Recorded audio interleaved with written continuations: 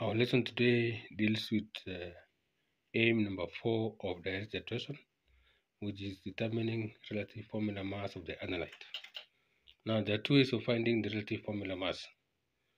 One, RFM is equals to mass in grams over number of moles, or RFM is equals to concentration in gram per atm cubed divided by concentration in mole per atm cubed. Example 1. 25 centimeters cubed or 4.0 gram per atm cubed sodium hydroxide completely reacted with 0.15 grams of a diabasic acid. Determine the relative formula mass of the diabasic acid. Now, to answer this question, the first step is always to identify which one is the standard solution, which one is the analyte. The analyte is the diabasic acid, while sodium hydroxide is the standard solution. Now, steps followed to answer this question is as follows. 1. Determine the molarity of sodium hydroxide given by mass per liter of a molar mass. Step 2. Determine the number of moles of sodium hydroxide, molarity times volume over 1000. Write the equation for the reaction took place. Then next, use mole ratio. Determine the number of moles of diabasic acid. Then the last step is determine the RFM of the acid by taking mass in grams given 0.15 divided by the number of moles in step above. Solution. Molarity of sodium hydroxide is equals to mass per liter over molar mass. Molar mass of sodium hydroxide 23 plus 16 plus 1 gives you 40 gram per mole. Hence 4.0 gram per atm cubed divided by 40 gram per mole gives you 0.1 mole per atm cubed, which is the same as 0.1 molar.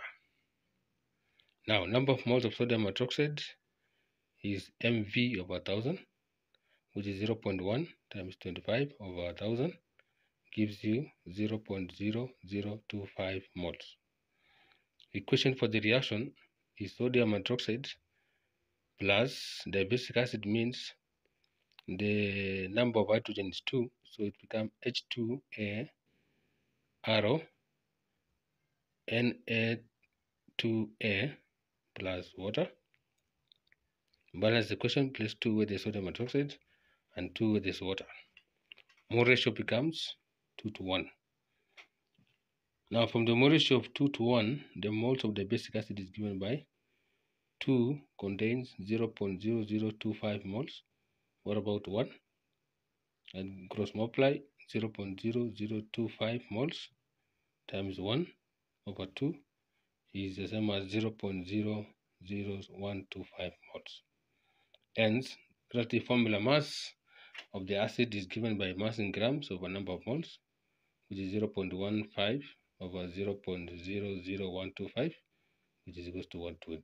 2, which is a paper 3 question. You are provided solution S containing 4.9 grams of sulfuric acid per liter of solution. Solution T containing 5.3 grams of a metal carbonate X2 carbonate per liter of solution. You are required to find the RM of X in X2 carbonate. Procedure. Fill the burette to solution S. Pipette 25 centimeters cubed to solution T into a conical flask. Add 2-3 drops of methyl orange into solution T. Titrate solution T against solution S. Record the results in the table below and repeat the procedure 2 or more times. The values of the titer are shown in the table below. Remember that when you're filling the table, your values must be recorded to 1 decimal place, and 2 or 3 values must be within a range of plus or minus 0.1. A. Determine the average volume of solution as used.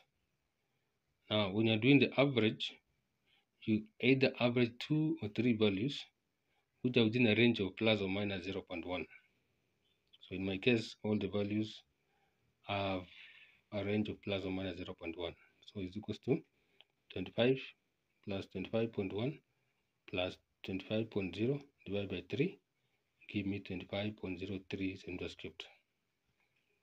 B. Calculate the molarity of solution S. So solution S in my case here is the standard solution. So molarity of S, I'm given gram per dm cubed. I'll say molarity is given by mass per liter of a molar mass. RFM of sulfuric acid is 2 times 1 plus 32 plus 16 times 4, so 98 gram per mole. Hence molarity is 4.9 grams per dm cubed divided by 98 gram per mole, which is 0.05 mole per dm cubed, which is the same as 0.05 molar. Calculate the number of moles of solution T that reacted.